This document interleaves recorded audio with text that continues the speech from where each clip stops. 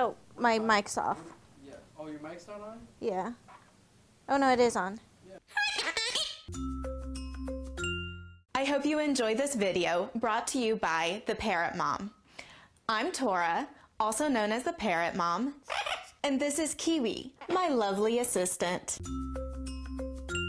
Infections cause a lot of feather plucking in parrots.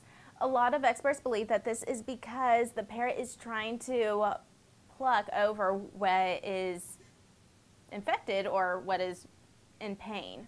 A common sign that your parrot may be suffering from an infection is an irregular feather plucking pattern.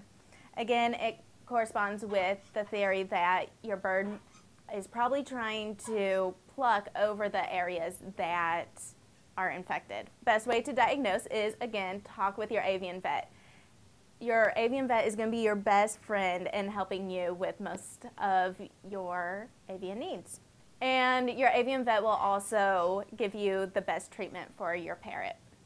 I hope you enjoyed this video. If you'd like to watch another interesting video about feather plucking and how it may be caused by liver disease, click here.